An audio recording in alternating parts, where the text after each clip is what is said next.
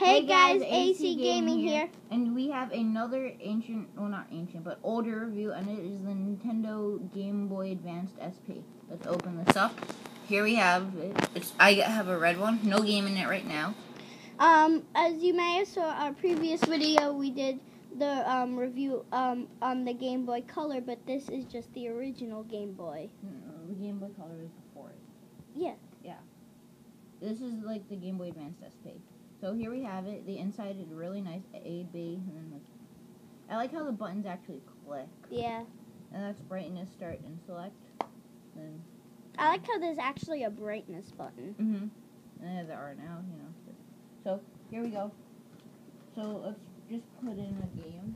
And I have a lot of games, so I'll show you them all actually. So let's just put Pokemon Ruby in because, you know, it's red and Game Boy. Actually, no.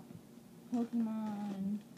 I just want to make it look kind of good. So, Fire Red, Pokemon Fire Red. And I'll go through all the games I actually have for it, too. So just, you pop it in right down there, like that. Stays in really nice. So let's just turn it on. It's over there. And the volume is over there. And then this is what the brightness does. I think the brightness is good at bright like this. So we have Pokemon Fire Red there. You know, it's just, you get the point. Yeah. Charizard. And then I'm Bob in this game, apparently. Okay, cool. So you get the point of that. Yeah. So here's a cool fact about this.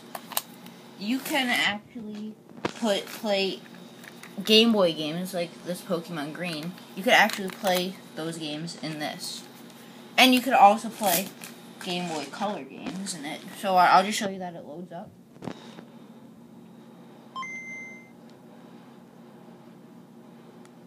See? That's cool that you can do all different Game Boy games on the Game Boy Advance, which is kind of like the 3DS, but... And the cool thing is this actually comes in color, though, when you have it on the... Yeah, it doesn't... No, on the Game Boy Color, it doesn't come in... No, the Game Boy Color is in color. It's the regular Game Boy, it's not in color. And then we have Pokemon Silver. That's the Game Boy Color game. Show you that works, too. So if you press select, I believe it. No. If you press L or R, it actually makes it widescreen. So, oops, sorry. Just let me. That's another cool feature about it. There's brightness, widescreen. So I have to get a new one of these because, as you can tell, this one's a little beat up, but I still use it a lot. So their Pokemon Silver version, it's even cooler. So yeah, there we go. That's cool. Yeah. So it plays all three games. Let's do a size comparison to those two. Then when you open it up, it's around the same size. That's a little bit bigger because it has a whole gamepad and everything. Yeah. And then we went from that to, I'm just going to take out my regular DS just to show because that was not the next thing, but one of the next things because then they had just the regular DS.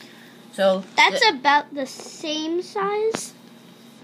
No, not really. This one's a little bit, it's not as long. Yeah. This one's wider, obviously. So. But it's about the same thing if you compare it. Yeah, but just look at that.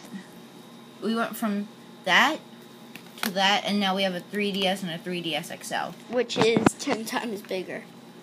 Well, 3DS XL. Yeah. So, there we have the little Game Boy review. Thank you guys for watching. I hope you guys enjoyed. We certainly did. And goodbye.